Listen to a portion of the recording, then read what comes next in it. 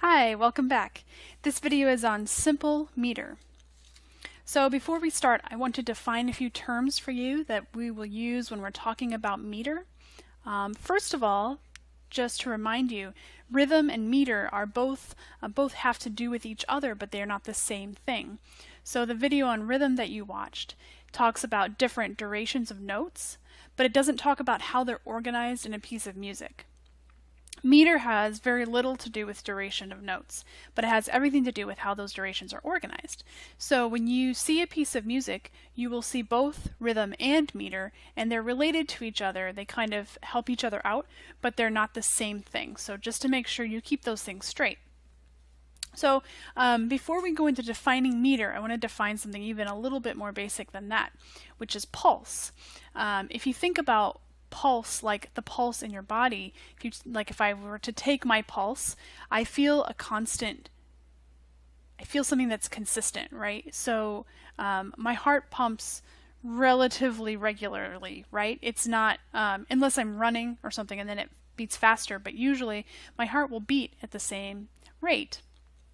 So that's what a pulse is. A pulse is, in music, we use a term pulse, and that means that there's something regular that happens consistently, and it's every time the pulse happens, it happens at the same rate. So you don't necessarily always hear the pulse literally in a piece of music. If you, for example, had a string of quarter notes, then that means that each note is of the same duration. That would be like hearing the pulse. But sometimes you don't actually have quarter notes all in a row. You might have some quarter notes, some eighth notes, some 16th notes, some half notes, and those could be all mixed up in different ways, and that's what rhythm is. So the rhythm doesn't necessarily have to cause you to hear the pulse literally in music, but it's always something consistent that is there conceptually. So if you tap your foot along with a piece of music, you're tapping a regular pulse, and that is something that is true of most music, has that regular pulse in that. And all of the music that we're talking about this semester will have the pulse behind it, that consistency. So whenever you have, pulse is a very general term, okay, it just means that consistent, regular event. But whenever you have pulse organized in a piece of music, we call it the beat. And the beat is a little more specific than pulse. It's specifically referring to what happens in the music that you're listening to. So, you know, if someone says, oh, let's clap along with the beat or whatever, you're clapping that consistency that happens in that specific piece of music. They're really very similar, the terms pulse and beat, so it's important to know sort of the difference between them, but a lot of people will talk about them interchangeably, and usually we are talking about specific pieces of music, so we will use the term beat more often than we'll use the term pulse. Sometimes people use beat kind of more generally, especially people who are just talking about music for fun. Maybe people that aren't musicians will a lot of times just talk about like, oh, that song has a really cool beat to it. They don't necessarily mean the regular pulse in that music is awesome, because that happens in most music, like I said, but they mean like they can hear the beat, maybe like in the drums or a bass guitar or something like that. So a lot of times in more popular music or in rock music, you'll hear the beat is actually played by an instrument, and that comes out really strongly. So sometimes when people say, I really like the beat, or the beat is really cool, that's kind of what they're talking about. So it is related. So just so that you know, that's kind of what we talk about when we talk about beat. So when I listen to music, I tend to feel the beat. That's kind of like a thing we say. Like I will maybe tap my foot or kind of like go back and forth. I'm not good at dancing, but if you dance, that's also has to do with the beat, right? So you don't dance like against the beat. It would feel weird to do that. So a lot of times beat in music is something that we hear, but also something that we kind of feel. And that can help you when you're thinking about music, like to kind of move along with the music, helps you kind of feel where that beat is. Again, you might not actually hear the beat literally in the music. Some music doesn't play notes on the beat all the time, but it's still a way that the music is organized. So if we think about beat, we could just have just beats in music, and that could just be all that happens. But the problem is, depending on how long the piece of music is, they would just kind of always, they would all be the same, right? So we like to group beats into what we call measures. Measures are always consistent as well. So if I have a measure in music that has 4 beats in it, then that means all of the measures, or at least most of the measures in my piece, are going to have 4 beats. So there's also that consistency. And whenever we start grouping beats together in an organized way, we call that meter. So the actual definition of meter is the division of the musical pulse into a recurring pattern of strong and weak pulses. So this means that not only do we group them together, but some beats are going to sound stronger than other beats. And we'll talk a little bit in a second about how that works. The most common metrical patterns are duple, triple, and quadruple. All that means is when you divide your beats into measures, how many beats are going to be in your measure. So we usually have either duple meter, which has 2 beats per measure, or triple meter, which has 3 beats per measure, or quadruple meter, which has 4 beats per measure. Those are the most common ones that you'll see, and probably the only ones that we'll be working with this semester. It is possible to have more than that, but usually we just stick with either 2, 3, or 4 beats in a measure. Okay, so there are differences in the way that strong and weak beats happen, and in these different types. So I will show you how that works. Okay, so looking at this, these are how the different types of meters are represented here. So in a duple meter, 2 beats per measure. These lines that I've drawn here, these are called bar lines, or sometimes called measure lines. So here we have 2 beats represented in each measure. So the first beat is strong and the second beat is weak. So it goes something like this: strong, weak, strong, weak, strong, weak. You'll notice that my pulse, my beat, is always consistent. 1, 2, 1, 2, 1, 2, 1, 2. But I have grouped them into groups of 2, and the first one is always stronger than the second one. In triple meter, it's a similar thing, except we have 3 beats per measure.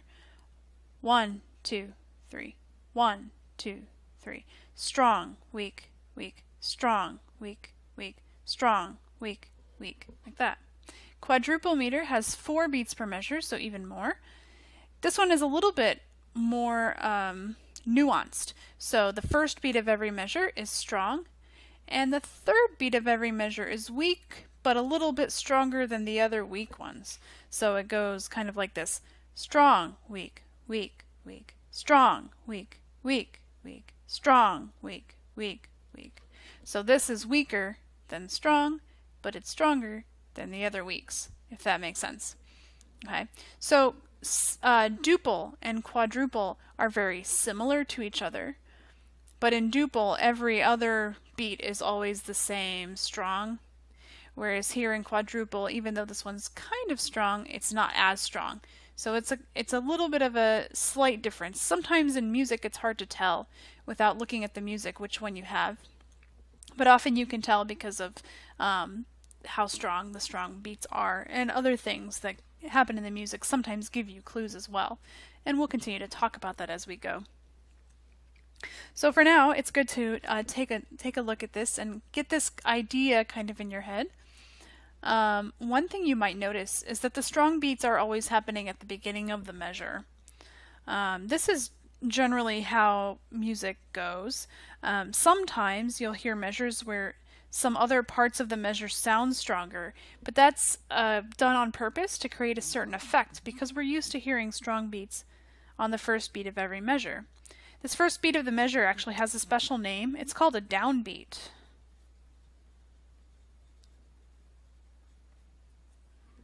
So if I say something like, find the note that is on the downbeat, you'll look for the first beat of that measure. and that will be your strongest beat. Okay, so we talked about duple, simple, sorry, let me say that again. We talked about duple, triple, and quadruple meter, and that has to do with how many beats are in a measure. But what we didn't talk about yet is how to think about what happens within the beat. So there are two types of meter. Both of these meters can be duple, triple, or quadruple, but they have to do with how the music sounds a little bit different. One of these types of meters is simple meter, and the other type is compound meter. There will be another video about compound meter, but today we're just going to talk about simple meter. Okay, so simple meter means that each beat can be divided into two equal parts.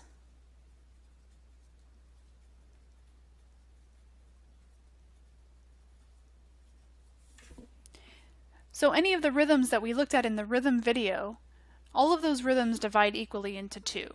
A half note divides equally into two quarter notes, a quarter note divides equally into two eighth notes, and so on. So any of these, if any of these note values is the unit of beat, then we have a simple meter. So if I have a rhythm that goes 1 and 2 and 3 and 4 and 1 and 2 and 3 and 4, and I had 4 beats in each measure that I was counting, and in between that I was dividing those beats equally into two parts with the and. So that's how this will work. Okay, so I'm going to show you what some of these look like in notation. Simple meters always have time signatures. Actually, all meters have time signatures. A time signature is shown with two numbers, a top number and a bottom number. So if I write this 2-4 is a meter. This is a time signature that shows us a type of meter. So what we're going to do is we can tell that this is a simple meter by looking at the time signature. Whenever you have 2, 3, or 4 as your top number, you have a simple meter. That's just a true statement. That's something that you can count on. So 2, 3, or 4 is the top number. You know you're going to get a simple meter. So here 2 is the top number. I know this is simple meter. Okay, what else does this tell me? Well, the top number in a simple meter always tells me how many beats. The number of beats in each measure. And the bottom number always tells me the unit of the beat.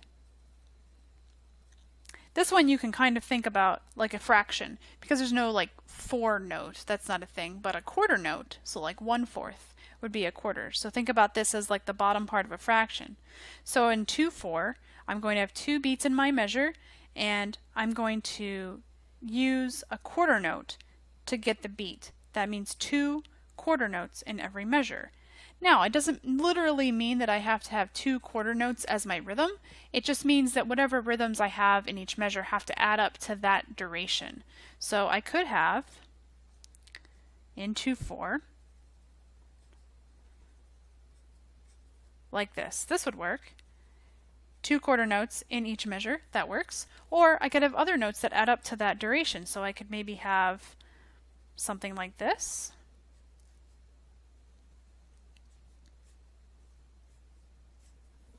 That also works. This one because 2 eighth notes equal a quarter plus another quarter, and this one because 2 quarter notes equal a half note, so this is also taking up 2 quarter notes worth of space. And if I think about strong, weak, every downbeat is going to sound a little bit stronger. I put a little dash here because this note isn't actually on a beat. This note falls in between the beat. If I were to perform this, so if I give myself, I'll give myself 2 measures of 2/4 as a pulse before I actually start saying the meter. So 1, 2, 1, 2, ta, ta, ta, ta, ta, ta, ta, ta. And that would be this rhythm here. 2 beats in every measure. The quarter note gets the beat, and each beat is divided equally into 2 parts. If I have a triple meter, I'm going to have 3 as my top number. Now, what if I do something like this? 3, 8. This is still a simple meter because 3 is the top number, and we know if 2, 3, or 4 is the top number, it's a simple meter. So each beat is still divided into 2 equal parts, and the top number tells me I'm going to have 3 beats in every measure, and the bottom note tells me what my unit of beat is. So here my unit of beat is an eighth note. So I know that every measure is going to have the equivalent of 3 eighth notes worth of duration in it. So I could do this. If I have my stems going down, it would look like this. Okay, that's 3 eighth notes in a measure. Or I could have 2 16th notes equal an eighth note, and a quarter note would be 2 eighth notes. I could even do something like this. Remember that this dot means I'm going to add half the value of this quarter note. So it's as if I had a quarter note and an eighth note, and we know that a quarter note equals 2 eighth notes.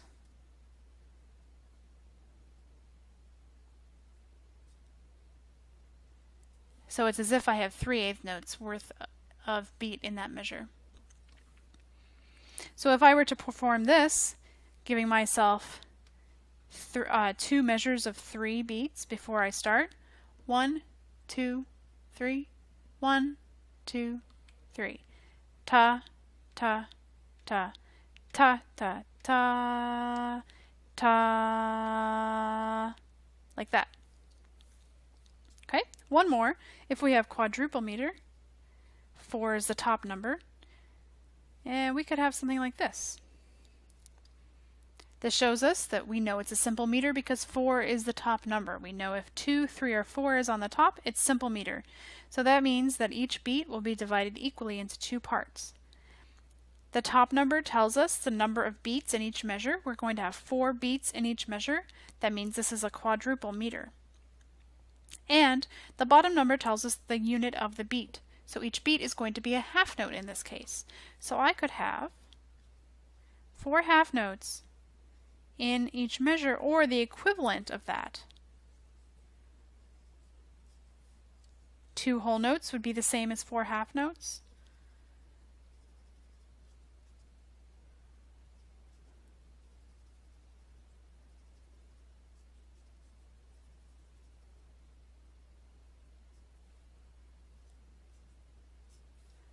Okay, this looks like a really complicated measure over here. But it's really not so bad if you think about it. 2 quarter notes equals 1 half note, so there's beat 1.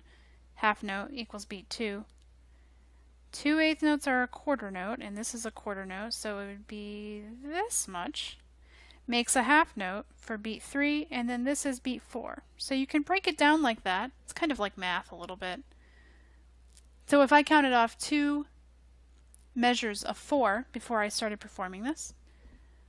Oh, and remember our strong and weak beats here. So we would have strong, weak, weak, weak, a little less weak. Like this. Strong, weak, weak, weak. Like that. Okay? So if I count off 2 measures of 4, 1, 2, 3, 4, 1, 2, 3, 4. Ta, ta, ta, ta, ta, ta, ta, ta, ta, ta, ta, ta, ta. This one sounds fast. It sounds faster than it looks, actually, I think. But that's because the meter is a certain way. So because a half note gets the beat, depending on how fast my tempo is, these eighth notes might go by really fast. Let me do that again. 1, 2, 3, 4. 1, 2, 3, 4. Ta, ta, ta, ta, ta, ta, ta, ta, ta, ta, ta, ta, ta, ta, like that. Okay, good. Okay, so that's the end of this lesson. Keep in mind a couple really important things that you should remember as you go on and learn about more stuff about meter. That simple meter means every beat can be divided equally into two parts. Remember what triple, duple, and quadruple meters mean. It's how many beats are in a measure. That's different than how the beat itself is divided. So make sure you keep those things straight. And then make sure that you're really comfortable with how to figure out what your meter is by looking at the time signature. And of course, if you have any questions, you can email me or come by for office hours and just let me know, and I'll be happy to clear it up. All right, have a great day.